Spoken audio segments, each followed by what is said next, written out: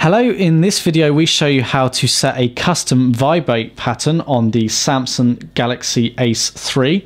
Now there's two options to the custom vibrate pattern.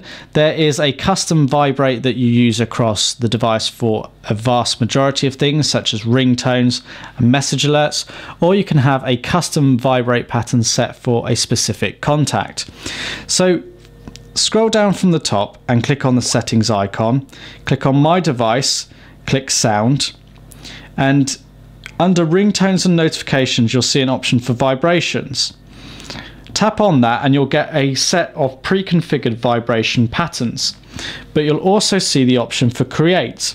If you tap on that, you can tap to create, and as you press on the screen it will vibrate. Keep it pressed down to keep the vibration for longer, release to take a pause. So here we go.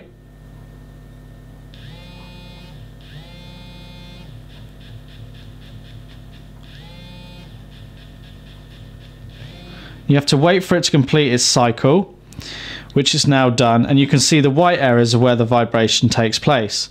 Now you can play it back, or you can stop it, you can cancel it, or you can save it. I'm going to save it and call it test. I'm going to click OK, and now the vibration pattern has been set and it appears in the list here. So I can now use test as my default vibration pattern. But I can also set a contact specific vibration pattern. So I need to go into my contacts list. I need to navigate to the contact that I want to apply the pattern to. So let's go to test HHH. If I tap on here and scroll through, you'll actually see that this contact already has a vibration pattern set at Jingle Bell.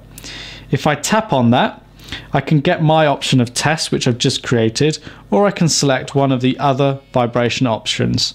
I click OK, or I could indeed open back up and create another specific vibration pattern.